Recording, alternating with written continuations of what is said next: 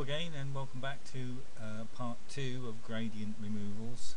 For those of you that followed part 1, I'd just like to point out that when I was showing you how to use the gradient tool and we went up here and selected the gradient tool, I pointed you to the second one along, which was foreground to transparent.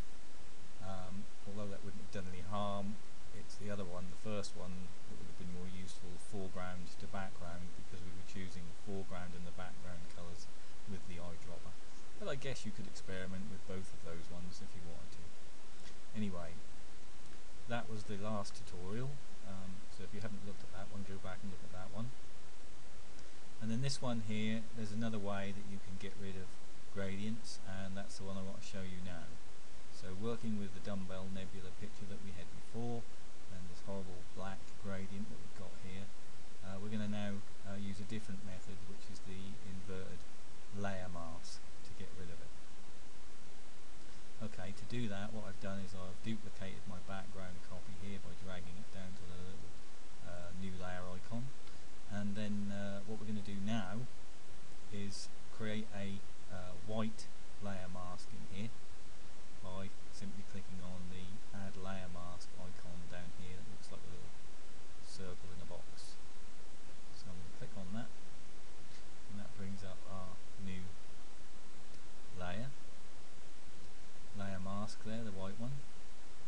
And then what we want to do is we'll go back to background and click on that again, and then we're going to do some keyboard pressing. So we're going to press first Control A, that will select it, and then we're going to press Control C, and that will copy it. Then we're going to go back to the top layer, and we're going to click right on the little white box, the layer mask, but we're going to be pressing the Alt key as we do it. So we're holding down the Alt key and press, and that will select just that white layer mask. Now we're going to press Control V, which will paste the background image in, and then lastly we're going to press Control I, which will invert that image. And then because whenever we're using a Photoshop, when we're using black and white, always remember that white reveals and black conceals. So anything that's black here is going to conceal and protect what's beneath it. So what we're going to do now is we're going to go up to Image, Adjustment and Levels, and we're going to drag the black slider in the levels box right down, and this will bring back the black, which will cover and protect our nebula. That there, and then we'll bring up the white slider at the far end, bring that in, and that will start turning everything around it a nice white colour. Now you can do this twice. You can do it once and then do it again, so you could start off with that amount, but I'm just, for demonstration purposes, I'm just going to bring it right up so we've got rid of all of it. I advise you to just do it in stages, but we'll do it right now. So the nebula is protected and the stars are protected because they're black, and everything else is going to be cleared away. So we'll say OK to that. And then we're going to click the image next to the mask in the top layer to bring us back to that, and nothing has changed yet, simply because we haven't changed the blending mode. If we go up here to the blending mode box where it says normal, and we'll change that to soft light.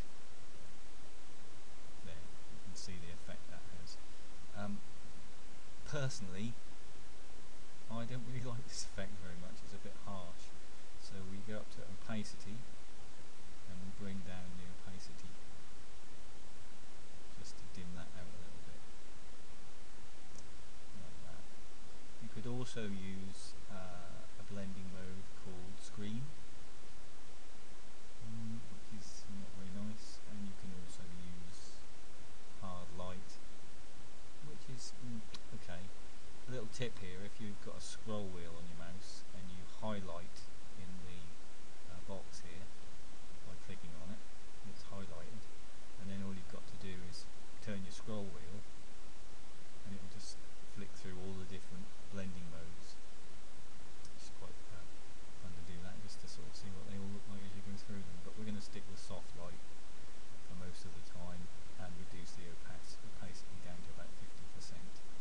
let's have a look what sort of effect that has made. So if we click off the layer visibility eye there, so that's our first picture, and then with it applied, that's the sort of effect you get there. So that's another way that people get rid of gradients. You could do it a couple of times. You could also do what we did in the first tutorial on gradient removal and use the gradient tool over here as well. Another thing you could do, if it's only a small area and you want to improve it, again, all you have to do is go and get your lasso tool and then, I don't know, supposing this corner here was the bit that had the gradient on and you just want to get rid of that, and all you do is flick the gradient tool over it to select that area, and then go up to select and modify and feather it by about 30%, say OK, and then you could go to image adjustments and you could either use brightness and contrast levels or curves. I will just use brightness and contrast, and then just bring the brightness down, bring the contrast up, and nothing is happening. And you're going, why is nothing happening? The reason that nothing is happening is because, I cancel that, we're working on this with a layer mask on it. So what we need to do is to merge that down, and then when we work on this section, by going image adjustment, brightness and contrast, you'll see that we can start to change it. Now sometimes, like I said, just doing it like this, very simple, selecting it and feathering it with the lasso tool and just moving that down, you can see I can make it as dark as I was wanting. And often when you've got little small areas, that's quite a good way of doing it. As long as you put a 30% feathering radius on it, sometimes I go 60, you can bring that down quite well, and that's another quick way of getting rid of gradients. You'll find that you combine different methods. I mean, there's many different ways of doing it, but I'm just showing you what I hope are the most useful ones to get rid of gradients. I'm going to cancel that and click outside the image to get off of there. So there we go, that's another way of getting rid of the evil gradients, and hopefully you found that helpful.